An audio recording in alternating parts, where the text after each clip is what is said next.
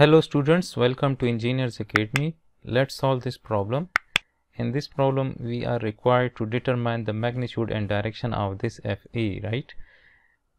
So that the resultant force is directed along the positive x-axis and has a magnitude of 1250 Newton, right? So the resultant magnitude is given, which is 1250 Newton, and the resultant is acting in the positive axis is right, and the FB magnitude is also given, right? So we have to find this FA, and the angle of this FA with the y-axis is right, this theta. We need to find this theta. So if I draw the free body diagram, so let's say that this is that FA vector, right? We will aid FA and FB by using the head to tail rule, right? So then we will be able to find that resultant, right? So if this is FA, so then by head to tail rule FB should be from the head of FA, right?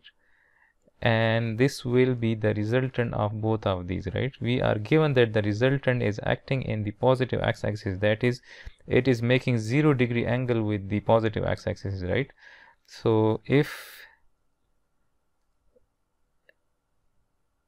this is my positive x and y axis is right,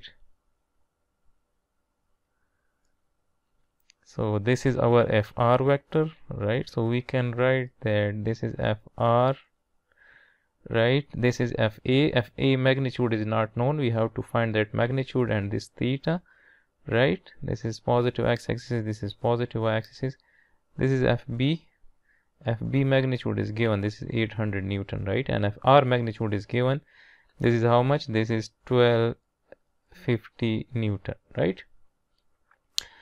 So, and let's say that this angle is alpha, right? And similarly we are given that this FB is making 30-degree with the positive x-axis, right? So if I draw a horizontal line here, so this FB is making 30-degree here, right? This angle is 30 degrees, right?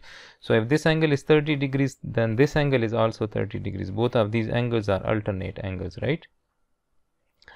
Now if we apply the cosine's law, so we can write that FA square is equal to FB square, which is 800, plus FR square, which is 1250 square, minus 2 into 800 into 1250 into cos of the included angle between 800 and 1250, right? So this is 30 degrees, so we will write that this is cos of 30 degrees, right? So we want to find the magnitude of FA, so then we can take the square root, right?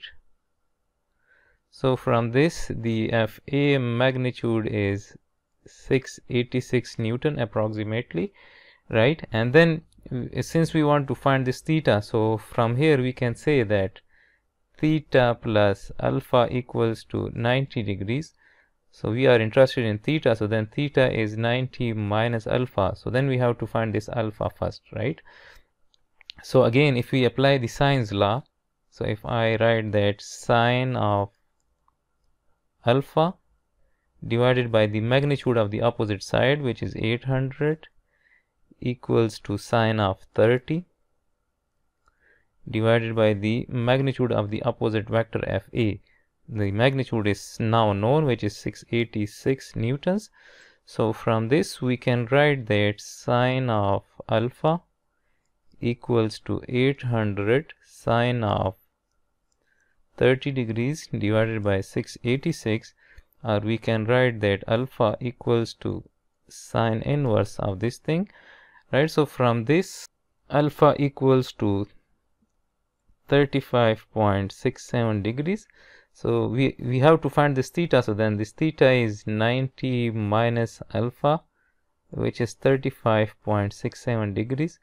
So from this theta is 54.33 degrees, right? So the magnitude of FA is 686 newtons, and that FA is making 54.33 degrees with the positive y-axis, right? So this is the solution of this particular problem.